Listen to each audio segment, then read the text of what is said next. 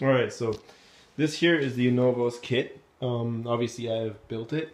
So I'm just going to go through what was received and what I've built and everything. So here we've got the blaster holster. It's pretty thick. It's very good quality. It's a little thicker than I'd like it to be, but it is good quality. So got that. Got the thermal detonator. Had to be put together, of course. This is the helmet, and the helmet was pre-assembled when I got it as part of the kit, which is great because I didn't want to have to build that. I don't know if you've seen any videos of the unboxings, but you'll notice that this piece here, I mean, you have some modifications as you still, but this piece in here was always open. Also, some of these pieces in here didn't quite fit properly, so I kind of reinforced them with some duct tape for now. This was also unglued, so what I did was I just did some hot glue, fixed it up, and got it back up, set up. It looks good. So here's the torso piece. I mean, I put all the belts and or the buckles and the rivets in there. It's being held together right now by some of the velcro and the two-piece belt. It's a fabric with some velcro. In front it's plastic. These I painted, but obviously didn't reinforce it well because a little bit of scratches, but we'll deal with that later. So all velcroed in there with everything. A little trial and error. It's a lot of trial and error. So what we have here is the soft parts. So you've got the neck liner, which is really handy. A lot of kits don't come with that. Gloves, they're pretty much just like rubber dish gloves. I got two of those. We've got a two-piece undersuit, spandex. Really makes you feel sexy when you put it on. And we've got also these different pieces. Building it was kind of, I just kind of got a little confused at some points. I knew that there were certain parts, like these two, you know, they're not symmetrical because there's different pieces in there. But the arms, one of them has this like little thumbprint divot. This one does not. And also these pieces don't fit quite the same. This one's a lot bigger, and this one's, you know, it's got different pieces in different areas, so it feels different, right? So I always thought that you have to make sure that you're putting them on the right size. So I've got the inner thigh, left and right. I've marked them here with this blue and then red for right. This makes it a lot easier. So I've kind of done that throughout the entire thing. Again, asymmetrical. We've got this ammo built thing here and nothing there. Got the handguard stuck to here. This is a modification I did myself. You'll notice that these pieces are kept on your hands like this. I noticed they slipped off pretty quickly. So what I did was I added this modification here. It's just a strap with Velcro on both sides, and it goes in and hooks inside there. That way it's not only holding on your hand, but it's not coming off, because this slips off so easily. You've also got your shoulder bells here. You got like something here to keep your arm in there as well, which is really handy. And then they strap into the top there. So that should be all the pieces here. So what I'll do is I'm just going to start putting everything on. Don't have the white boots just yet. Didn't come as part of the kit. So what I'm going to do is I'm just going to use these black boots for now, just for fun. Get some white ones later on. Actually, as a bonus here, what I've done is I just got a Hasbro blaster, 11 blaster. I'm just going to put it in. I'm just going to put it in there, I guess, just for show. Still working on it. I got a Hasbro blaster, kind of cut off some pieces, repainted it, put some aluminum foil tape in there. Got some more parts coming to mod it out and make it look more like the original blaster. So here you can see some of the Velcro and stuff that I've put together. So These are keeping the front in there from the back. This is a strip here. We've got some of these side ones. One's actually riveted in, actually buttoned in. And then this one snaps to this side, which has some more Velcro on that side. And we've got 3 of them on this side, all Velcro. The butt piece. This one can be chopped right here, so you can actually sit down. I may do it in the future. Don't know how much sitting down will do, but probably will be. These are hooking to the back, and it's all about getting the placement correct. So a lot of refitting and fitting and stuff like that. The adhesive on the stuff that comes with it is not super great. So it's kind of a good thing and it's a bad thing, because if you get it in a place where you want it, it's going to come off half the time when you unzip it. But it's a good thing because if you're using the industrial strength stuff, it's not going to come off. So I think what you should do is use the stuff that comes with it, get all the fitting, everything the way you want it, and then get some of the industrial strength stuff and place it exactly where you need it once you know where that is, because it ain't coming off after that. Perfect example as to why I recommend industrial strength Velcro. This here, garbage. So this is the clamshells here, and they go through a lot more wear and tear than everything else because of the you know, the way you set it up, right? So I mean, this here is just kind of your garbage stuff. So what I would recommend, I looked at Rona. It's a home hardware place in Canada. They have industrial Velcro for about 10 bucks. It's white too, which is great. It strips back and forth. So what I do is recommend doing that, because every single time I open this thing, and I haven't worn it too many times, this comes right off. I mean, the Velcro part's okay, but the adhesive on the back is just pure crap. So I'd recommend getting some higher end stuff and doing that for both clamshell parts at least. Those are the parts that I had the most trouble with as far as shitty adhesive. So first thing I do is put the neck seal on before you put the shirt on, otherwise it's gonna be real pain in the butt. So what I'm gonna do, I'm gonna start off with the hardest parts. Those are going to be these guys. So these are kind of a clamshell thing. You're gonna have red on the right. Actually, you want to put these on first. So put the right one on.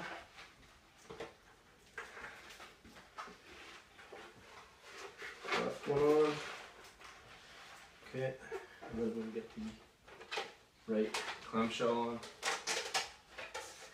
Clamshells.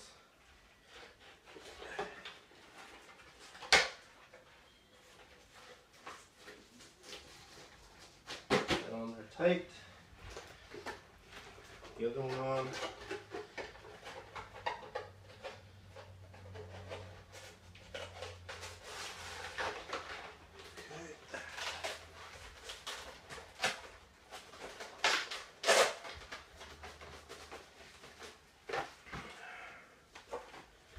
These shoes on. I'm going to snap these in.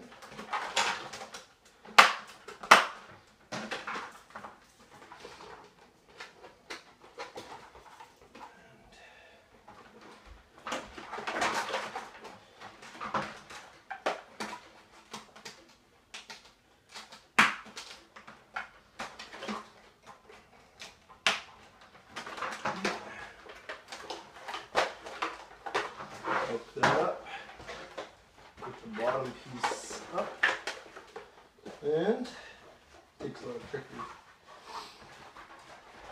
There you go. I'm going to take these little Velcro pieces, try to get them in the sides.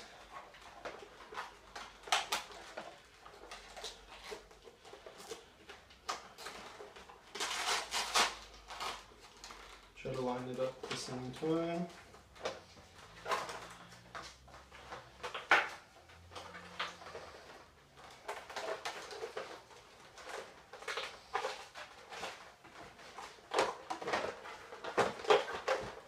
Keep keeping the whole thing up high if you can.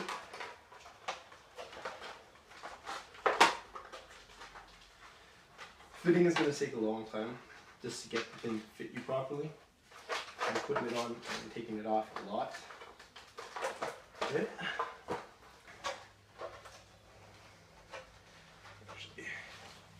So I'm going to put this part on here first. Make things a little easier.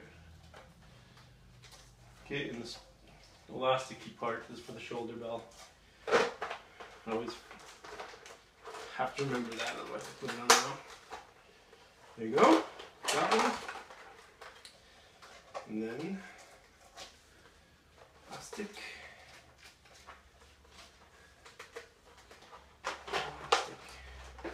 Whole time you gotta kind of make sure it fits properly.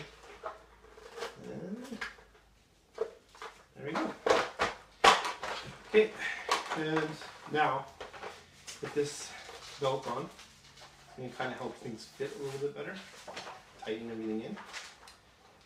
And then there we go. So we got the hardest part done. Okay. Make sure everything fits properly. Now for the shoulder bells.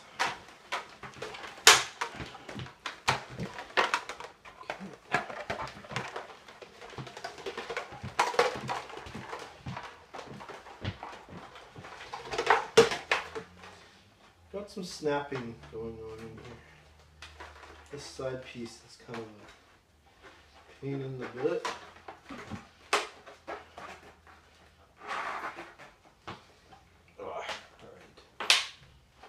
Yeah, some modifications got to do in there. Anyway, so now we have the shoulder bells.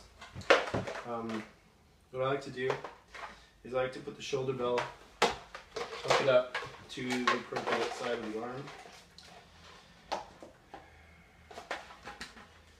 Then I like to hook that up to this last part here. I don't let it hang off like that. And then do the same thing with the right.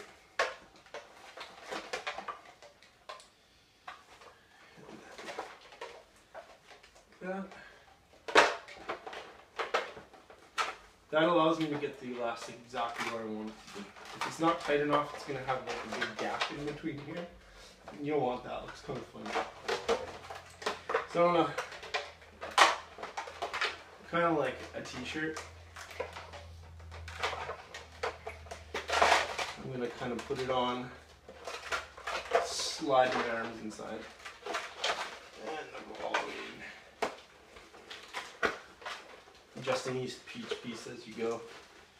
Bicep really has to go up in order to get that maneuverability. And then you've got these hanging things here, which I'll put over the elbows. One thing I almost forgot though, this thing, real pain in the butt to put on yourself. If you have a friend, I'd recommend it. If you don't, like me, you gotta kind of get a knack for that. And there we go. Don't know if that's side enough. In fact, I don't think it is. Maybe on right.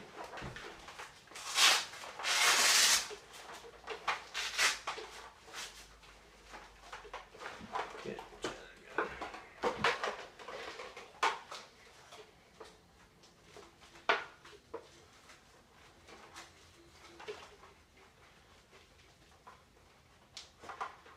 And there you go. On the side. So now I'm just going to do the same thing with the right arm.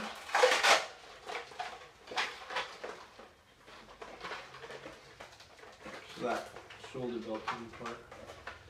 Just going to have to put that back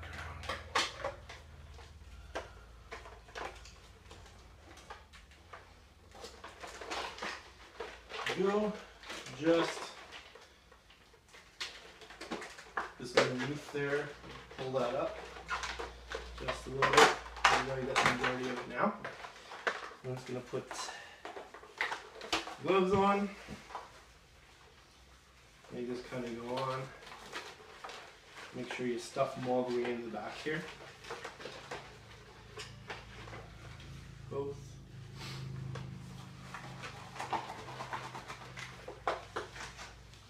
And there you go.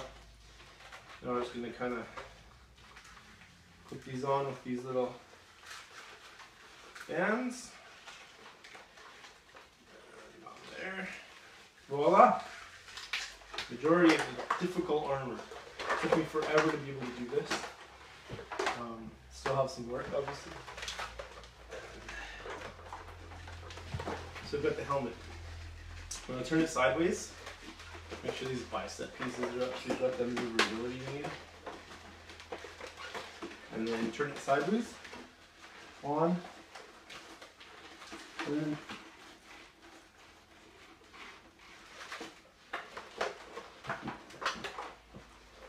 There.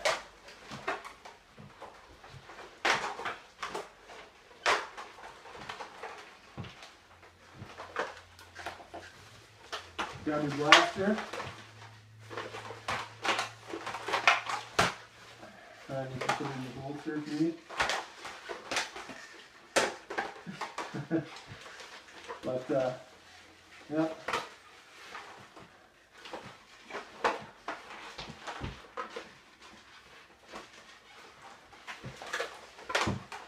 That's pretty much it. Not really uncomfortable. It's not super comfortable, but overall I'd recommend it. It's high quality. It's makes you feel powerful. Not like you can hit anything with a laser, but whatever.